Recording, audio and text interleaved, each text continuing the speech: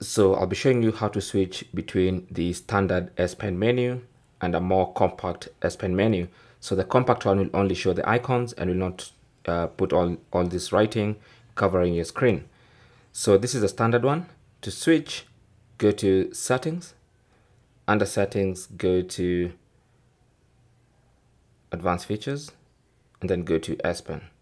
And then here, tap on Air Command. And then you have the menu style. You can see we are set to standard. If you change to compact, then the menu is going to look like that. Okay. And when it's on standard, it's going to look the way it was looking before, covering the whole screen. So that's basically how to switch between the standard and the compact menu style for the S Pen. Thanks for watching. Comments and questions down below, and good luck.